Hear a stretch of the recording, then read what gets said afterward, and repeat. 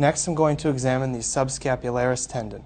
I start with the patient again with his palm up at the bicep tendon in the cross-sectional view with my hand on the patient's shoulder.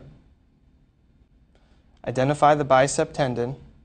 Next, I'm going to have the patient slowly externally rotate his arm to the side.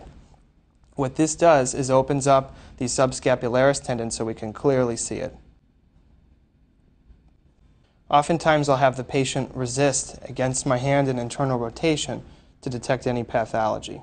Push against my hand. Good, relax. And again, relax.